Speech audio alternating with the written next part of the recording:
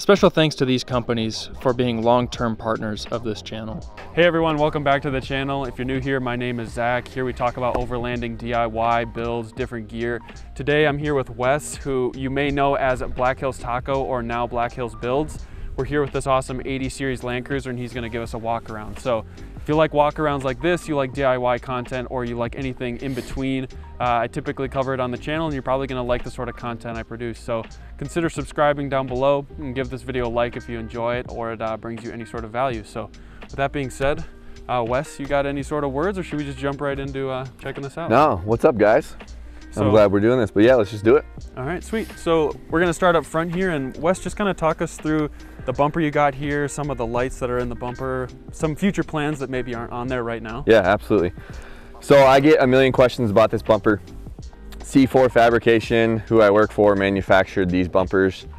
There's only like 3 of them in existence right now. They're for the 80 series. In the future, we may manufacture more of them, but for right now, it is what it is. So guys are always asking me, can I snag one of those bumpers? Maybe down the road. But yeah, it's really sleek, high and tight, similar to their other designs. That's probably one of my favorite things I have on the 80 right now. My favorite for sure. Lights in the bumper, I'm rocking Heredic. So I have their 30-inch amber and their quad pods in the fog pockets of the bumper, which fit really nice. Awesome. We'll get into their other lights I have on the 80 later. Agency 6 Fairlead, I'm still waiting on my winch. When I get that, I'll use their winch shackle too. So what kind of winch are you planning for? I think these bumpers are so slim, you kind of go something slimline. That's usually, I prefer synthetic, so I'm probably gonna go with the Smitty built. They just released their Gen 3, like their 10K synthetic winches. Okay, awesome. So I'll probably toss one of those in there. That's basically it for the front end. Yeah, this is a wicked bumper. I absolutely love it. Yeah, it does look really good.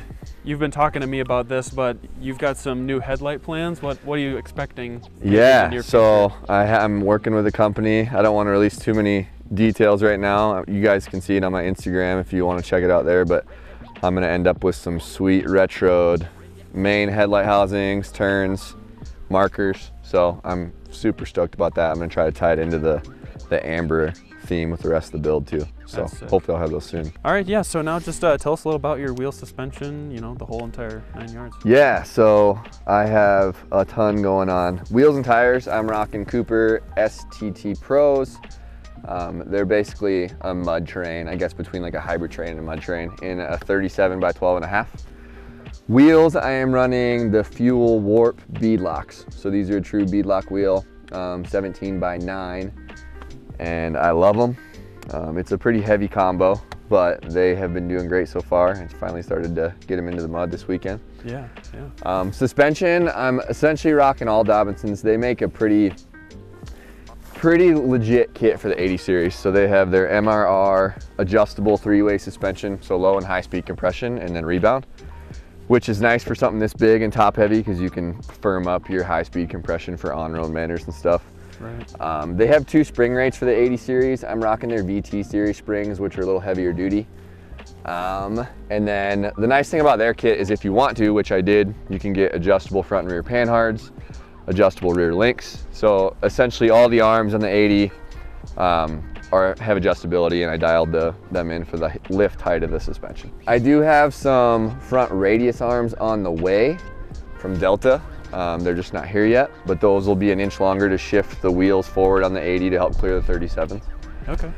And then I also just upgraded the steering components. So Marlin Crawler makes an upgraded steering kit that's got track bar tie rods, beefier tie rod ends, DOM tubing, just to kind of handle the extra mass I got going up here. Sweet. I did re-gear. So it's running 529s, which so far so good. That was really recent. But yeah, that's kind of the entirety of the suspension, I think. I don't think I'm missing anything. What rock sliders are you running here? Yeah, so these were on the 80 when I bought them. Okay. White Knuckle Off-Road makes these, and they're bolt-on, but they have a top plate and works for getting in and out pretty easily, and they're pretty clean, good clearance. Yeah, so, they look good. I don't want to skip these. What do you have? Oh yeah, so Zach actually helped me out with some wiring on the 80. We were working on a big weekend project. One thing I hate doing is anything electrical. These ditch light brackets from Yoda Tech, I believe, actually bolt on between the mirrors and the body of the 80. And then we have more Heredic quads in clear, and we ran the wiring through the mirror, up and under the mirror, I guess, through it, down through the door panel, and into the Switch Pros. We'll have to show you more of that. Yep. He's the master behind all that stuff, but it looks super clean how they're mounted up. I'm excited we're gonna do a night run after this, test them out. Yeah, for sure, yeah. Hence the sort of sunset background. We typically don't do walk-arounds with a sunset background, but we're gonna do this, and I'll lay over plenty of B-roll in case you guys are hoping to see more details. So, all right, so one thing that I actually really like, because I'm a sleeping platform guy, is these rear windows. So you wanna just talk a little bit about the rear windows, and then any sort of plans you have for the roof, because I know you got some stuff coming. Yep, so all the 80 series come with factory third row seating. These windows can actually slide from either direction all the way over, which is really nice, just to be accessible. The rear seats in mine are gone now. We did a platform, but that just allows you to slide them open from either direction and reach back in there and grab stuff. Yeah. There was a factory roof rack that I got some hardware from McMaster's and deleted, and then I will have a Rhino rack going on, one of their new Pioneer Series racks, and then I have a Superlight from GFC in my garage right now, just waiting to be bolted up. So trying to keep it as low as possible so I can still sneak into my 8-foot garage, hopefully, and not be super top heavy. It's funny you talking about like sneaking into an 8-foot I know, right? garage. That's a pretty tall garage. Most people are like just trying to sneak into a 7-foot garage. Yep, but it won't be top heavy that way. The tent's only 80 pounds. So compared to a lot of the other ones on the market that you can get up to like 150, 160. Yeah. So I think it'll be a good match up there. Yeah, since you're so tall, you won't be as top heavy. Yep, exactly. Nice. Rear bumper wise, so this bumper was also on the 80 series when I got it. It is made by 4x4 Labs. I believe they're based in California.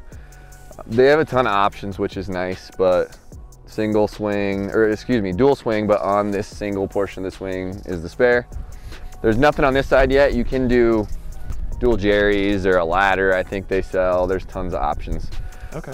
But I was kind of nervous putting a 37 on here. I think this wheel and tire combo is like 115 pounds. Holy cow. It's pretty heavy, but it's been supporting it pretty good, and the lockup with that one single latch is actually pretty solid.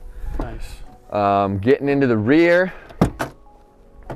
So my boy Zach, which I'm sure if you follow his page, did a whole platform in his back of his 4Runner. I loved it, and I asked him if he could come up with something for my 80 series.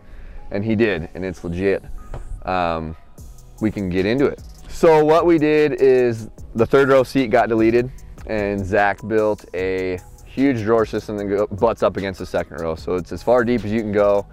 He built side wings on here that fold up, and then the drawer system's pretty intricate, so I can kind of go into that a little bit more detail. Or do you want to talk about it, since you're the one that kind of designed it? I mean, I can kind of talk a little bit man. about it. So when I was designing this with Wes, we were kind of talking through basically everything he wanted, and on most SUVs you lose a lot of space next to the wheel wells, so that is why I have those hinging doors. It's not anything groundbreaking. A lot of people do it on their platforms, but so we went with those. We've got decorative plates to block those those side spaces. So we've got on this side just a blank plate.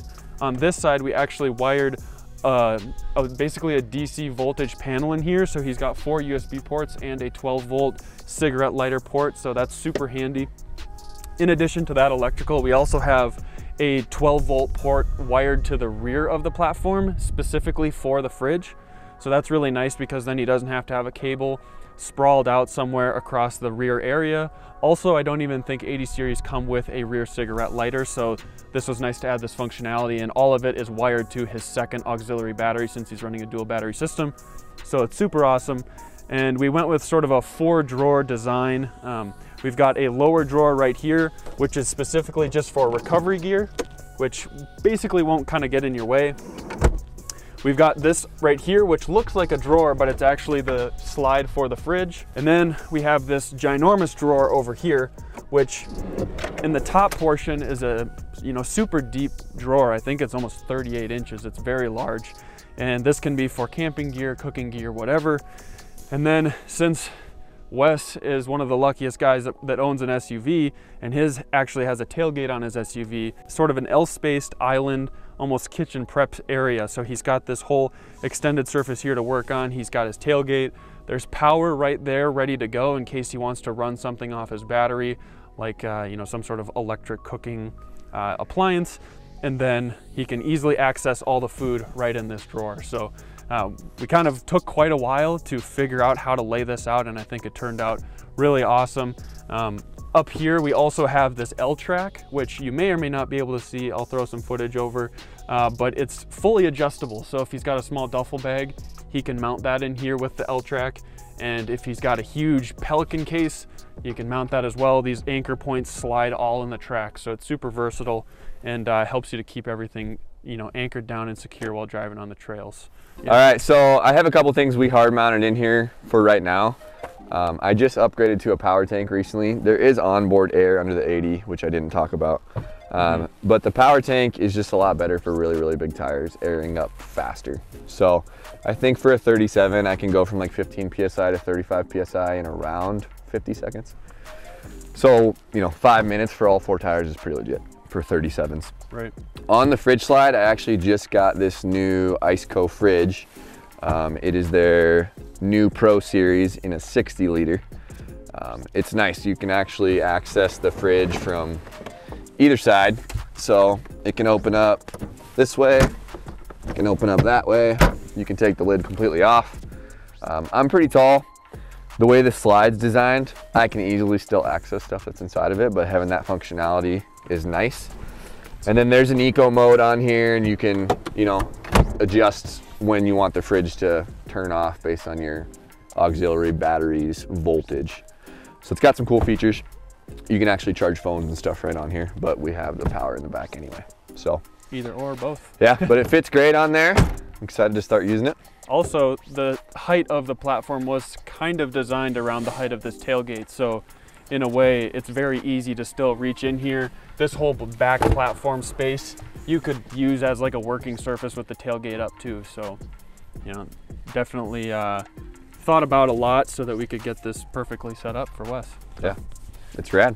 We've got a Switch Pros mounted up back there, and then we're using part of a Blaze off-road mount here to mount up all of the terminals. So turned out really nice, super clean, all super high quality harnessing. Everything we did with you know, appropriate gauge wire, and then put the tech wrapping on it, heat shrinked everything. So absolutely killer lighting setup. And then we just have a little bit of excess wire there that's wound up, and we've been testing some things, so that's why there's a wire there that's not connected and insulated off. But yeah, we've just been getting this thing all completely dialed. It's a dual battery setup, so the starter battery is basically almost bare. This is going to be running the winch and just his starter and you know, typical car things. So, and then we installed an isolator here. Read a lot of great reviews about this Keyline Outdoors or Keyline Chargers battery isolator. So I found that on Amazon and installed that. The terminals on this battery are a little bit hectic, but still super clean. We decided to use the stock hardware from the battery isolator, but this could easily be cleaned up with a little fuse box of some kind. We just decided to not do that because we didn't have a nice clean mount for it. And so I just made sure to insulate everything appropriately and then zip all of the excess wiring out of the way. So everything is zip tied, organized, clean, and turned out really great. So the other thing we did is we ran a wire through the firewall down here, and then along the plastic right through here, there's a little channel that I could fit a 10 gauge wire in under here. So there's carpet, and then right next to the carpet there's a little bit of space for, there's a wiring harness that exists there for the vehicle already, and then I fit the wiring harness for the rear power in there as well. So it runs under that seat, runs under this, sorry, it doesn't run under the seat, it runs under that plastic trim, runs under this plastic trim, and then I just guided this right along the seat line here, and you can hardly even tell it's there. And then that's what runs power to that rear fridge port. So that's basically everything for the build. I hope you like sort of the armor and the suspension, as well as a lot of the storage and even some of those interior and electrical mods that we went through. But if you want to check out Wes's Instagram, he's much bigger than I am on Instagram, and he's got a pretty sweet account, so go check him out. I'll have his link down below. And if you have any sort of questions about the build, I'm gonna have a whole build list linked below. But if there's something that's not listed there or not explained well, feel free to comment below, and him or I will answer any of your questions. So Wes, thanks again for walking us around this. This is an intense 80 series, and probably the last thing to mention is this is almost a completely rust-free 80 series. So Wes did an amazing job tracking this one down, and it's honestly one of the cleanest vehicles I've seen, let alone being from the 90s. I think the paint and the plastics look newer than on my 4Runner. So definitely you got a sweet rig here, man. I appreciate it, man. Thanks for showing us around. Absolutely. Yeah, thanks guys. All right, well, with that being said, thank you so much for watching, and we'll catch you guys in the next video.